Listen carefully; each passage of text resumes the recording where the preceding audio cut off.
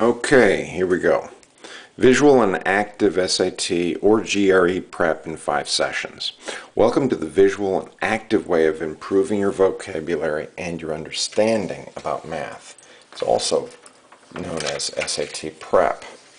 Let's start with your homework. Every week you should learn at least 50 words from freevocabulary.com. Okay? It's going to go like this.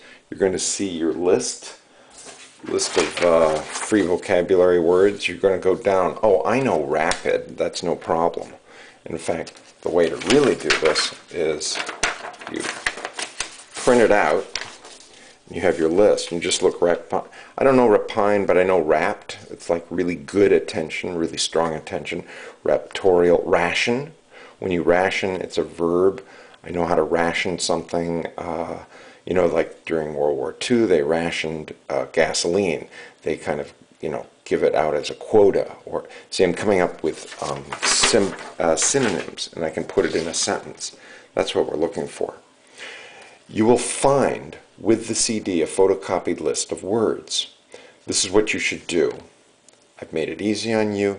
You have everything you need to get started. Even if your printer is broken, you have the first 50 words on paper in the packet. Do you get this? Everything is right where you need it. Everything is right here. You fold the paper so that you only see the words, not the definitions. Then you read the full list and put a check mark next to every word that you can give a synonym to, and then you use it in a sentence. So garrulous, man, I hate my class in SAT. There's this student who is so garrulous.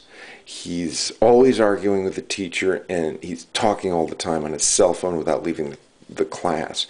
He's so talkative and argumentative. Okay? That's how you're doing it. Now, step 3. You unfold the paper. It's time to go back each day and read and study the words. Okay? So, with the paper, I've had it folded. I've marked all the words that I know. And now, I go back, and anything I've not marked, I'm going to read.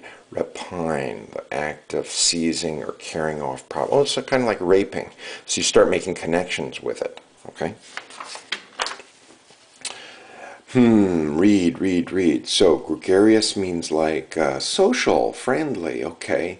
It's not egregious. Okay? It's not egregious. Okay, I've got to make a connection. Gregory is so friendly. He's always talking. He's smiling. He's gregarious. Gregory is gregarious. Then step 4, go to the library or to the book store. Barnes & Noble's a good one.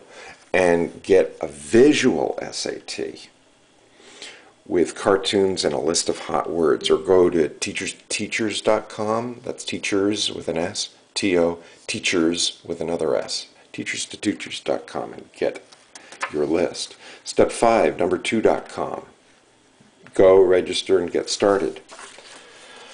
Number 6, smile, breathe. Remember that the SAT tests only about 2/7 of who you are. Okay?